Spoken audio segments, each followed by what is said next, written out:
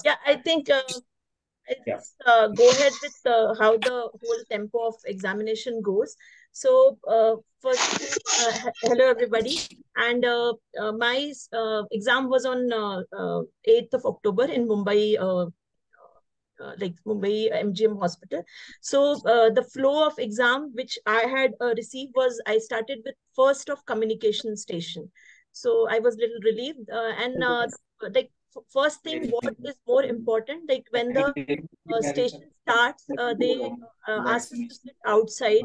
So that is the time you get to read the scenario. So they will provide you with the paper and pencil. Please write down the details and please put the name of mother and child in a block, in a like little broad, because we tend to forget. And while talking to the role player, we tend to forget the name. So the first communication I had was some 3-month old baby with fever, and child's blood culture had some थोड़ा सा branch. Panic में stage में पहली दिवाली होती है तो ताकि वगैरह थोड़ा Okay. And then डॉक्टर ये ब्रेस्ट फीडिंग कब तक चलता है मतलब कंप्लीट कब तक okay. So the child's blood culture had grew some organism, and then the LP was done. And then later, the microbiologist has called and said that this was not the child's blood culture report. So it was a error which has caused, and now I have to tell the mother regarding the report. So it was like an angry mother scenario where I have to tell her the incident which has occurred, and just pacify her. So I greeted, and I asked about the knowledge about the any incident she know anybody has informed. And then I straight away reached the agenda, and I told that this is what has happened. So obviously mother reacted very angrily, but role player were very subtle. So like the way we discuss with our friends and the one who does the role play, it's very like actual kind of, but in exam they were very subtle role play. So I could manage. And like she asked that why did you insisted me for to do LP, then this is unnecessarily my child has to go. Then I apologize for the thing, but I said if there was if we couldn't have find the cause of fever, but anyways we have gone ahead with the multiple investigations. And the good part is that child is without any fever, and all the reports like blood culture and the LP was negative. So good part is that your kid is good, and for the incident, we apologize for whatever has happened. So I think she was fine, but only thing she kept on saying that okay, I don't want this to happen to anybody's kid. And then I said okay, we have taken this matter very seriously, and we have formed the committee to talk about this, and we have done an incident reporting. Only thing that she never asked about the complaint, so I didn't give any details about the complaint. She said okay, I want to meet the consultant. I said okay, we'll arrange the meet. So I think I could complete before 10 seconds. So for 10 second, like examiner and role player, everyone was sitting. So I had completed giving all the information. So it was okay. So this was my first communication. Any so sir, can I go ahead for the second communication? Just a minute. Okay, so you guys understood, no? So there was a misplacement of the CSF sample, no? There was a report, blood culture report, which was reported wrongly. Yeah, blood culture report. Yeah, sure. All right. So basically, the lumbar puncture was done on the baby, isn't it? Yeah. Okay, I think yeah. So no questions. You can go ahead. Yeah, next. Yeah. So now the second communication was there was a 3-day-old child who was through fits, and which for which they had given a phenobarb, and baby's septic screen was done. Abgas were normal, and they have done a cranial ultrasound which showed some right cerebral it's like a signs of some ischemia. But there was no other history. There was no history of asphyxia, and there was no significant history. And there was a information given that mother had gone home, and this has happened in the evening, and mother doesn't know anything about this. Over the whole night, that child had threw the fit and started with Phenobarb. So the scenario was, you have to explain mother that this has happened, and at present child is doing good. So it was like a breaking bad news. When I asked mother about what she knows, that she was like, I'm supposed to get discharged. So she was not knowing about the incident, and I was supposed to tell that, and that was a little shocking for her. And then she started asking why this has happened. I had followed up all the OPD visits.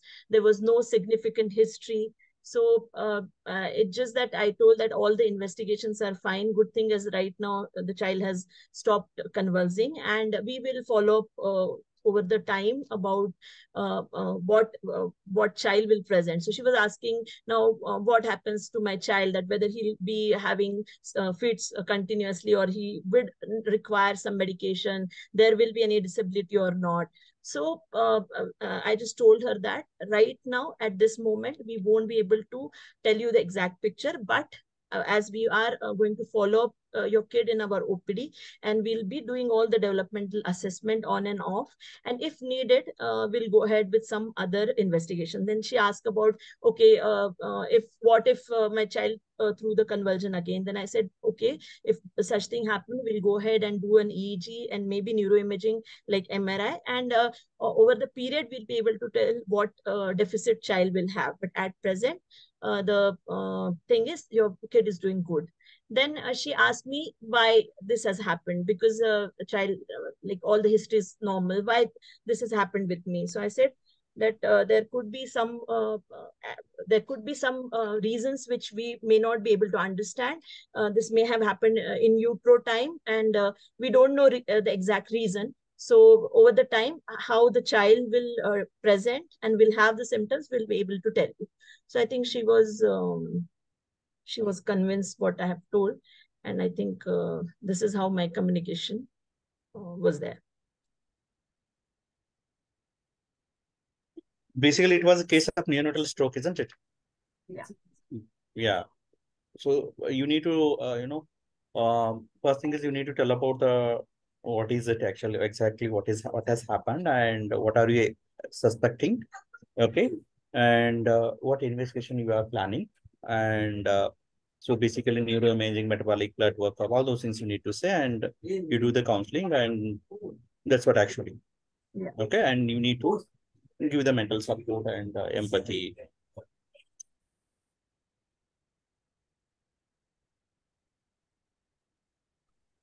Yeah. All right. Thank you. Next, we can go to next station. So the next station was video station. So my first video was one infant with inspiratory stridor, and child was with mild respiratory distress, and he was otherwise comfortable. So basically, after the video, they asked what is the diagnosis and what differential you want to give. So the whatever stridor, inspiratory stridor differential with the according to the age, like group, bronchiolitis, then it could be pertussis. Then they ask what kind of like what treatment and how you will assess group patient, and what are the other differential you want to see. Then how you're going to manage, how you will examine this child. Would you want to see how you will examine the child? So just like put on the mother's lap, you don't disturb child, give the oxygen. So all the basic questions he has asked about. And I think he asked me about the epiglottitis. What are the causes of epiglottitis? How we'll go ahead and examine the kid? Will you go and do the throat examination? And if not, what you will monitor in this child? And I think I was able to tell the causes of epiglottitis and how you will treat it. And I think this much was the in video. So it's like diagnosis, give the differential, how you'll treat the condition, and what few plus minus condition they will ask. So this was the first video.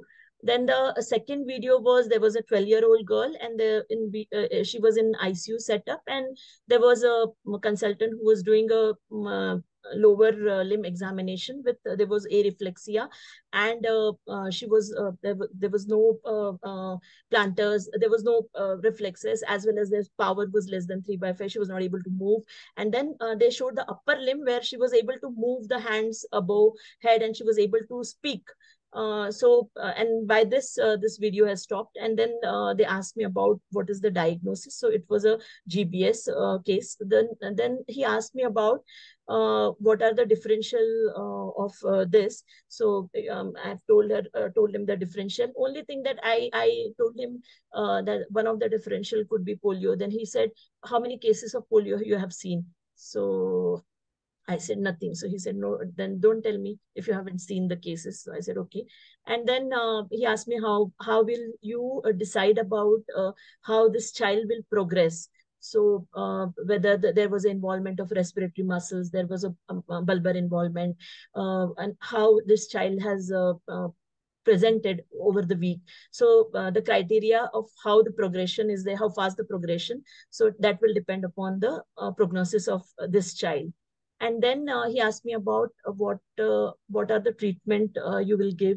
So I told him about IVIG, plasmapheresis, if methylprednisolone. Then he kept on asking what else, what else. So I was not sure what he was asking, like some immunological, like immunosuppressant, but I wasn't sure what more he was asking. So I have told him the basic mode of treatment. But then and before he could just ask the what more, before that the rang bell. So this is how my video station stopped. Yeah. So basically, lower limb paralysis, you can say paralysis. Yeah, in case of acute flaccid paralysis, you need to give the differential diagnosis and yeah, so and management. Is it right? Yeah.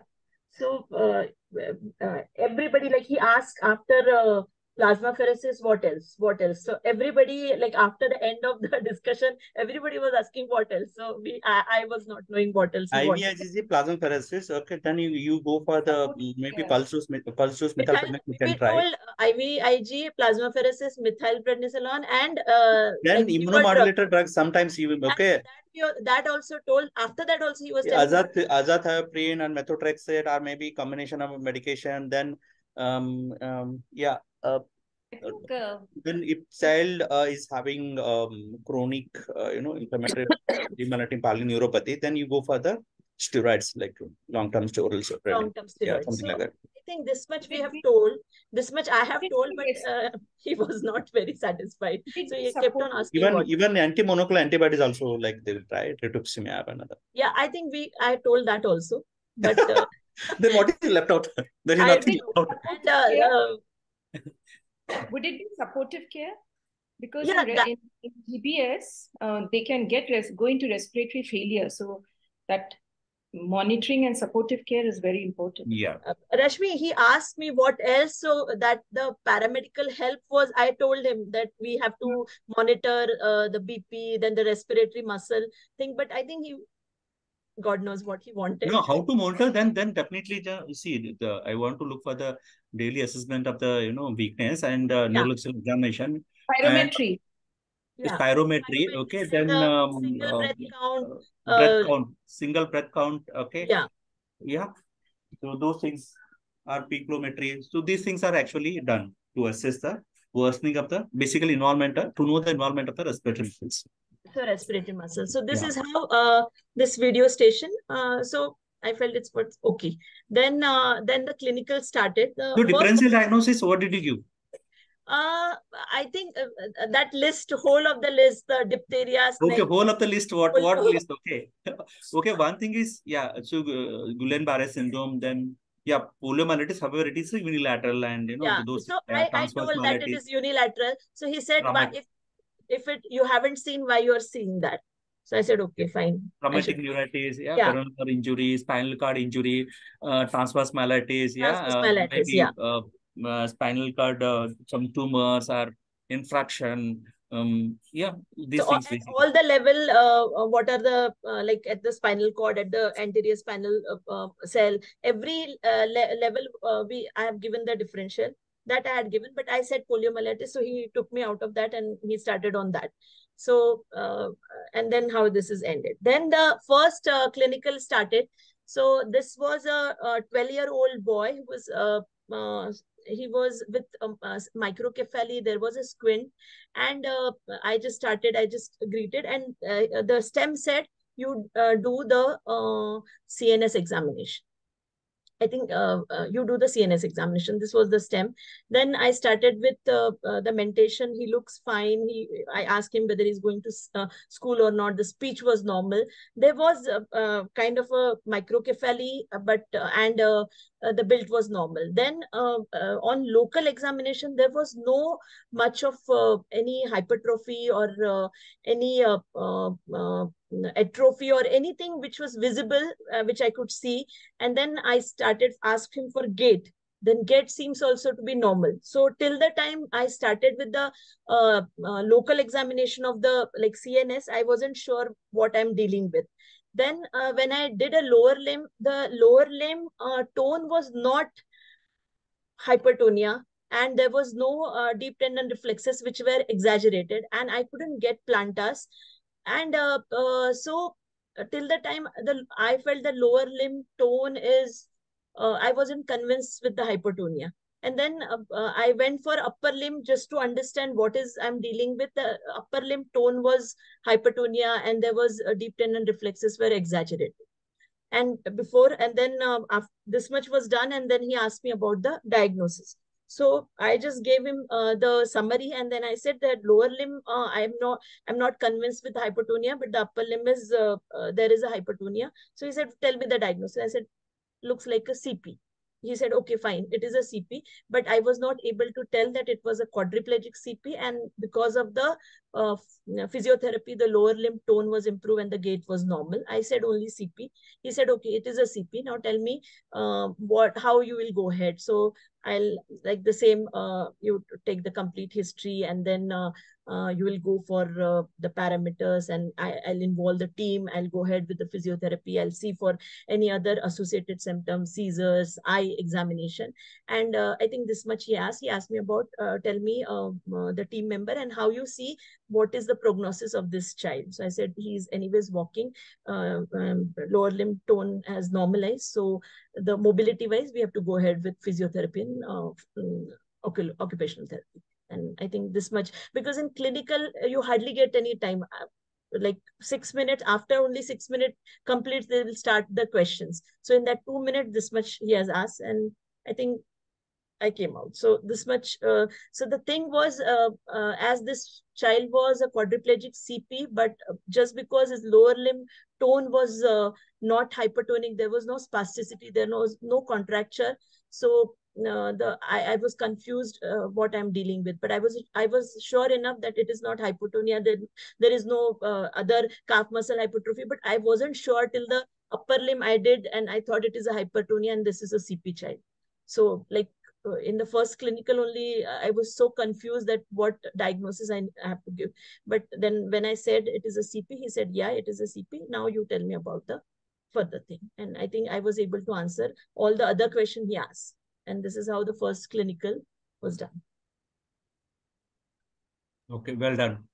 Very good. Yeah, we can go ahead with the next clinical. Yeah. Then the second clinical was, there was 9-year-old girl with a short stature, and the STEM said, you do the general examination with a special note on back. This much was the STEM. And the girl was short stature. She was of normal mentation. And when I asked her for a gait, the gait seems to be normal.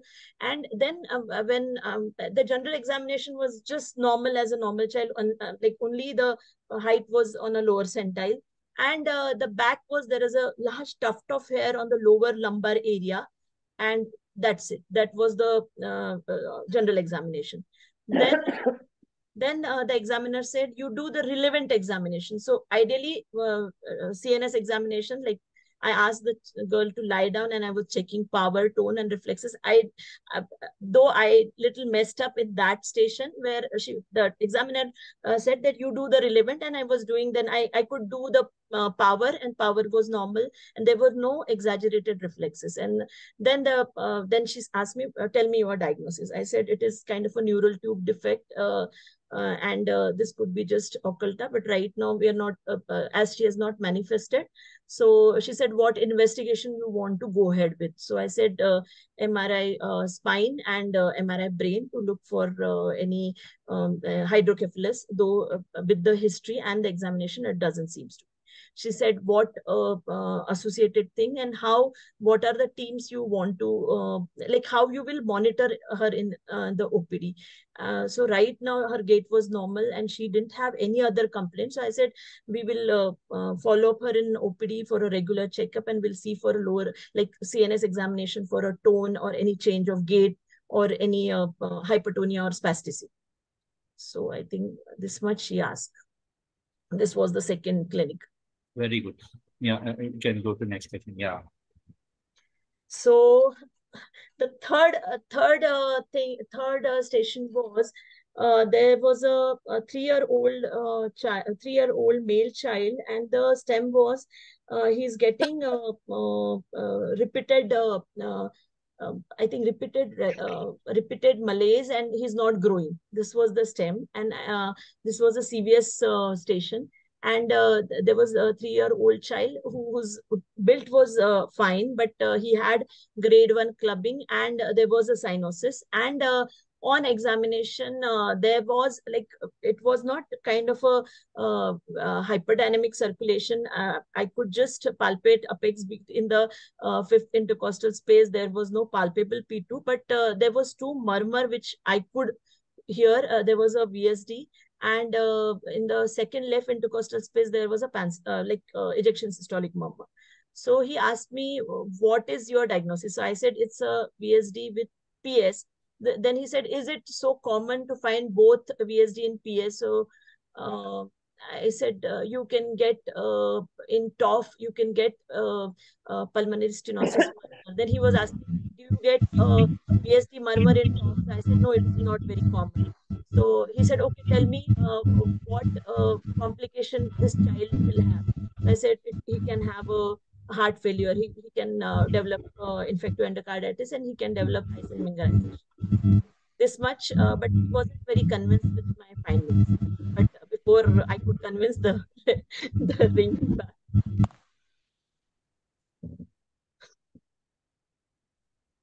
Dr. Raj, are you around? Yeah, I am here.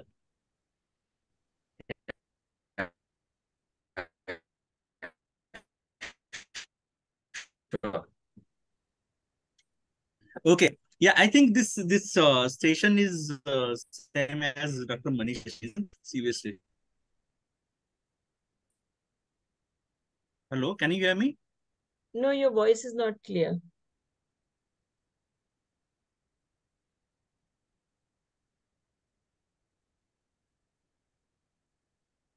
Am I audible?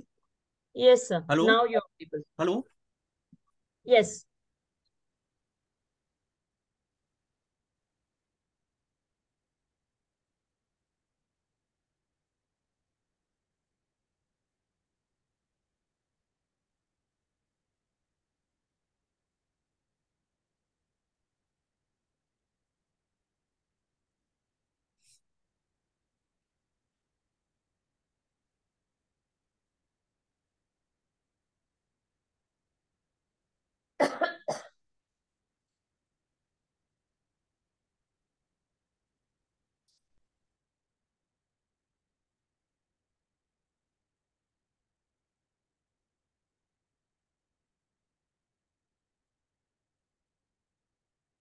Hello.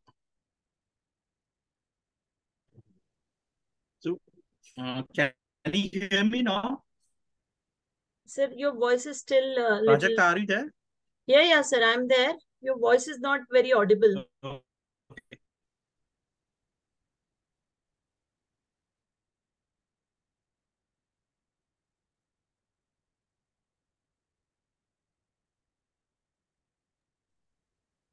Okay, can you hear me now? Yes, yes, sir. Yeah, I was sitting in the balcony. I thought so it will be So, okay for me. so you were saying what Manisha had the case with VSD with PS. This was the same case. Yeah, it is looks like similar case, isn't it? No, but her kid's age was little high. No, sir. He was 9-year-old with it was that traumatic case. No, this Okay. child was 3-year-old. How this is 3-year-old child? So where was the mama? This was murmur, like I could hear was VSD with PS murmur, and like everybody who came out, and after that we were not in a union of what, not a single person had a same murmur and same finding, so we didn't know what was the finding and what was the diagnosis. Okay, But clinically child was stable and there was he was no cyanosis clubbing, no, no he was grade scar. 1 clubbing with cyanosis, and he was not in failure, and there was a pansystolic murmur, and there was ejection systolic murmur at left uh, pulmonary. So grade 1 clubbing with the cyanosis. Okay, there was a scar mark. Was there any scar mark? There was no scar. Okay. All right. So what could be this? Basically, it goes in favor of cyanotic congenital heart disease. Yeah. So cyanotic congenital heart disease, then VST, giving VST, EST, no. So it is like pulmonary stenosis, but then could be TOF. But then he asked me. I said VSD with PS. So he said, "Is it so common to get VSD with PS? A child has cyanosis." I said, "Then TOF." Top physiology, you can just put it like, top physiology, you could say Then that. he asked me, "Do you get it pansystolic murmur in TOF?" I said, "No." Yeah. Yeah. Then he asked me about what are the complications. Then heart failure, infective endocarditis, and Isen mingerization. This was he asked, and but then VSD. He was 3-year-old. So why Isen mingerization so early? Agree. So that's why I didn't tell you about Eastern syndrome here. So it's a congenital cyanotic heart It's disease a cyanotic congenital heart disease with a decreased pulmonary blood flow. So we with can give decreased all the pulmonary different blood flow. diagnoses. Yeah. Yes. So this was the third clinical. Then the fourth one was this was a child, 4-year-old male child with hepatosplenomegaly. The STEM said that he comes to the OPD for follow-up regularly for some treatment. Then when I was examining the child would look little puffed, but there was no pallor, there was no icterus, there was only hepatosplenomegaly, and there was no scar mark of any repeated transfusion. There was no marks on the body, and there was mainly hepatosplenomegaly. So then she asked me about the differential, where this could be like a kind of a chronic hemolytic anemia, but then the anemia was not, I was not convinced with the anemia. So I was not convinced with the chronic diagnosis of chronic hemolytic anemia, but this was mostly a chronic hemolytic anemia, and maybe thalassemia intermedia kind of thing, where he is coming for regular follow. So Let's say intermediate, the child, they won't have so much of hepatosplenomegaly, but could be there, but they won't regularly come for some treatment actually. but like for treatment, if blood transfusion, there should be marks, but there was no marks. So Clinically, was there any anemia, some jaundice, or something? at least I could not appreciate the anemia as well as jaundice. So she kept on asking me what Child height, weight were normal. height, weight were normal. You can give differential diagnosis for hepatosplenomegaly. Okay, so you can give anything, like you can start with the infection, storage disorder. I started with acute infection, and then everything about hepatosplenomegaly. Then she asked me what investigation you will go ahead. I said CBC, peripheral smear, then liver function test. She asked me HB electrophoresis, what else? What else? And then till the time in this, I didn't reach the treatment because I wasn't sure. But the only thing she asked me, how you will do the measure the liver. And she said, now check the ascites if it is there. And then she came near the table and she saw everything what I was doing. So I think she again asked me about how will you do the general examination, how liver will be measured, and then do the shifting dullness and all. And then by the time she asked me about the more investigation, the time was over. So here I didn't reach the diagnosis as well as the treatment. Was there any lymphadenopathy, any bleeding No. tendency, anything? Okay, No. then leukemia is also less likely. No, So child I was think well grown, height was good, child was well grown. He has just hepatosplenomegaly, but he wasn't anemic. okay, it could be still like Correct. thalassemia major, but well controlled. Like so still it could be. Then other differential diagnosis you can give still, like storage disorder, yeah, and malignancy, yeah, those Yeah. things. Yeah. So maybe she just wanted the list of investigation, how I'll go about the Yeah, hepatosplenomegaly. examination. They try to check how you are going to do the Yeah. assessment per se. Okay, Yeah. and whether you are going to put forward all the investigations, and whether you are going to involve but the required team for the management of the Yeah. child. So I think this was the toughest clinical station where I didn't like, I was very clueless, and by the time I came out, I wasn't sure what is happening inside.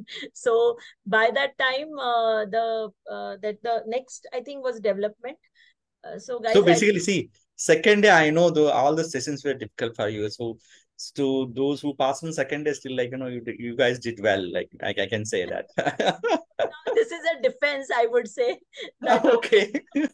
But yeah, I think like when you do clinical and by the time you reach the summary, and if you don't know the diagnosis, your whole confidence goes off, where you don't know what you're going to say. So I think there was, That is what you are not going to do. That you should not lose your confidence or hope anything. Like and still you have the hope to do better in the next station. yeah. Yeah. So this was my last clinical station where I was not, I had not done well. And when I came for my developmental station, I didn't read the stem properly because I was still in that clinical station. Somebody And told you not to read properly. no, I'm just telling the all friends that please read that and leave that clinical station behind, because the time is very less, and the stem is like the scenario is very big, and you need to read and note down and enter, because then you don't have to read it. So then I had my developmental station there. There was a 3-year-old child, and I have to assess the speech, language, and social. And sir, I don't remember much of the history, but I will tell whatever.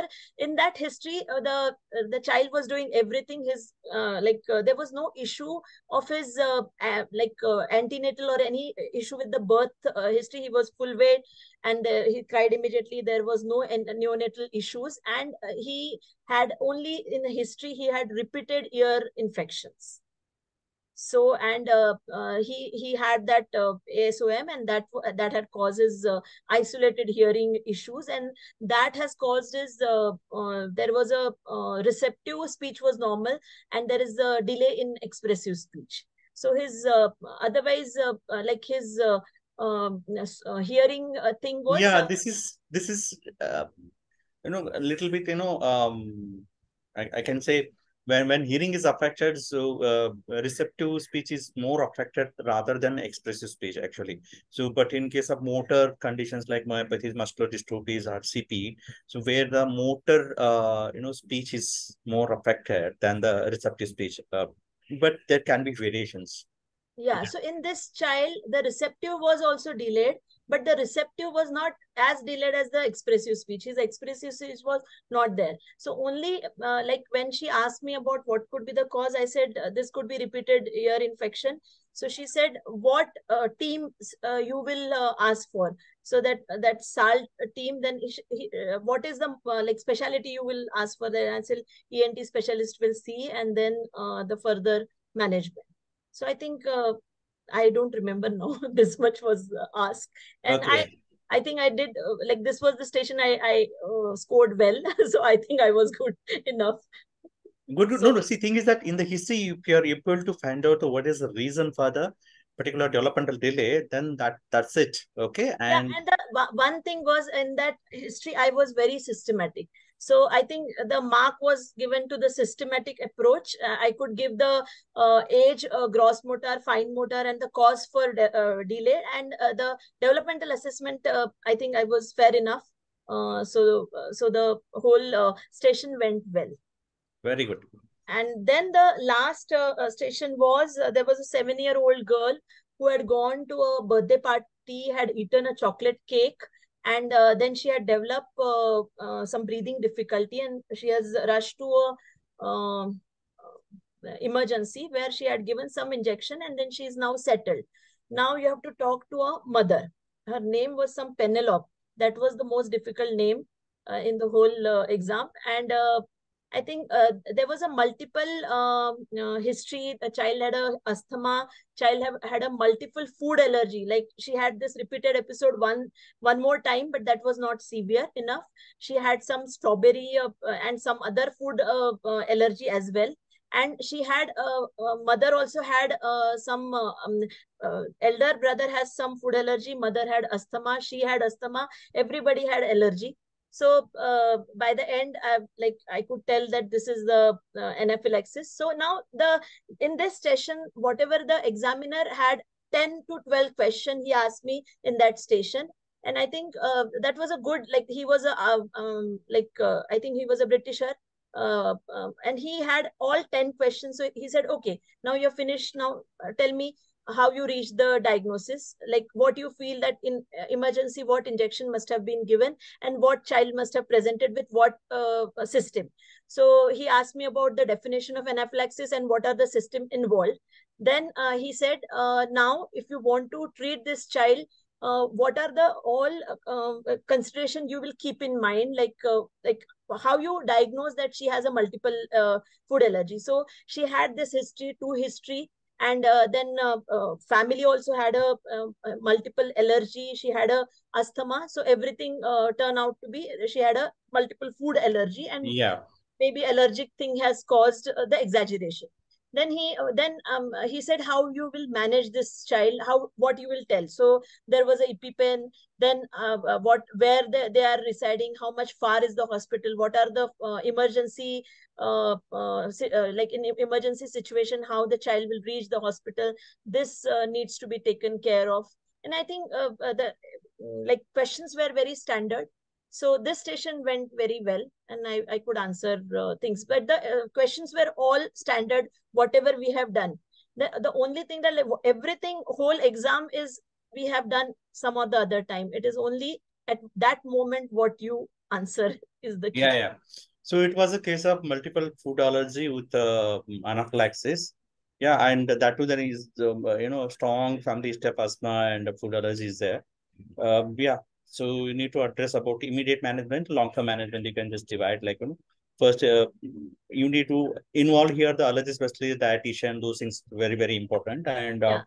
yeah, you See, need to try to avoid the diagnosis. trigger factor. Those allergic food actually stuff.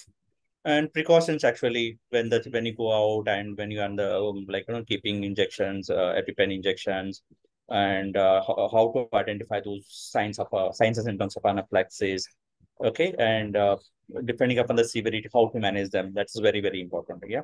Yeah, and he Done. asked me that what are the chances, like how you will assess that this child will not have a repeat anaphylaxis if these precautions are not taken care of. So that like in food in their kitchen, what food items has been removed, like what child has allergic, whether they are still being used or not, whether other kids are having that or not. So there is a chances of mixed exposure. So then he asked that, and then he asked about how to hold the EpiPen, how you will tell the child. I think this is what we have practiced. Yeah, it's just fair enough. Good, very good. Yeah. So we'll go to next session. Sir, I finished. Oh, finished. Wow, super. I thought you still have to say something. Oh, well done. So you could complete within 1 hour. Uh, what is But because I didn't answer like Manisha examiner, Yeah. no, that's why I could finish the feedback also very early. No issues. So anybody is having a question you want to ask her?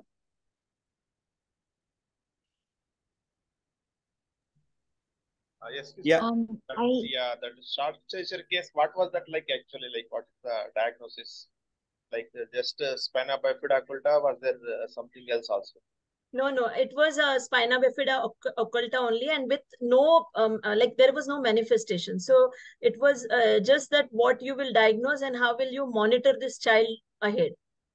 Okay. But to identify that only the child has kept, I think.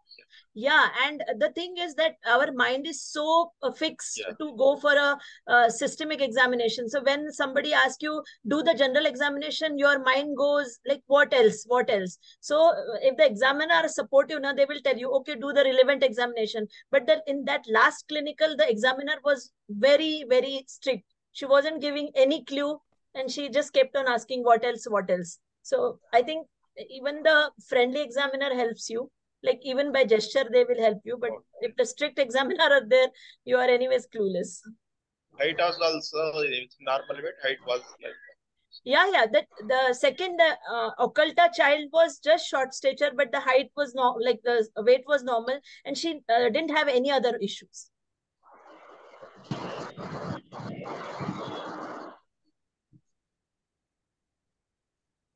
Good evening, ma'am. I am Dr. Sanjana. Congratulations. Thank you. I just had one doubt. This is just generally the development station. Do you do it in first person? That is, do you did the examiner act like a child and you ask him the questions, or is he able to do this? No, first of all, when you enter, there is a role player. So all the history is being given by role player, and examiner just watches you how you take it. Once the like history taking is over, role player goes off, and then examiner says, now you consider me as a mother, and you ask me whatever questions you want to ask, and you ask the examiner. Then even whether you are able to do this or that, examiner will tell. Okay. See, basically, you don't have actual patient in the developmental station. So there will be rule player. You'll be taking developmental history from the rule player. Rule player will go out of the examination hall. After that, you'll be with the examiner. The examiner will act as a child, and the way you do in real time, so you need to carry out like that. Okay, starting from the introduction, taking permission, then you go ahead with the general observation. Yeah, then you try to select the twice. Then you go by one by one. Like that is how it is done. Okay, yeah. sir. Thank you. Okay, welcome. Anyone else? Well done, Prajakta. Thank you very much for your time, and once again, congratulations. Thank you. So just freak out now, enjoy. Yeah. Thank you.